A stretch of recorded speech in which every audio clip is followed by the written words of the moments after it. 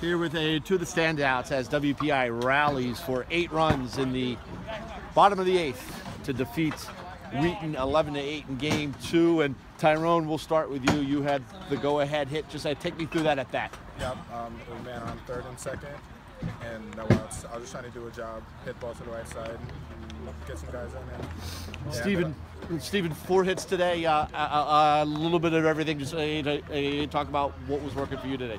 Well, I didn't have my glove today, obviously. But, I was going to ask you about that, but that's fine. Yeah, coach said you can keep it separate, do whatever out the plate, do whatever in the field. They don't interact, so just make up for it at the plate is all that was. Hey, Tyrone, could you feel that rally coming on? A long day of baseball, it finally stopped raining.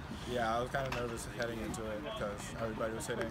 I just needed to keep it going. Steven, just talk about how contagious that inning ended up being, and that Trop with a great play to stay out of the double play. And yeah, with our offense, we were just due to explode the whole day. We were kind of contained, and we're capable of putting up some serious runs. So it was bound to happen, and once it gets going, it's hard to stop. It just goes to the next guy. And Tyrone, your first taste of conference action, a little different than the non-conference games, huh? Yeah, I'm ready to keep going. I'm ready. Steven, just a sort of a rematch from last year's NEWMAC semifinal games. Just talk about the intensity when you guys. Obviously, Wheaton's a great program. Just talk about the intensity. This game was definitely marked on our calendars from last year, and we were looking forward to this game. And really, we own one.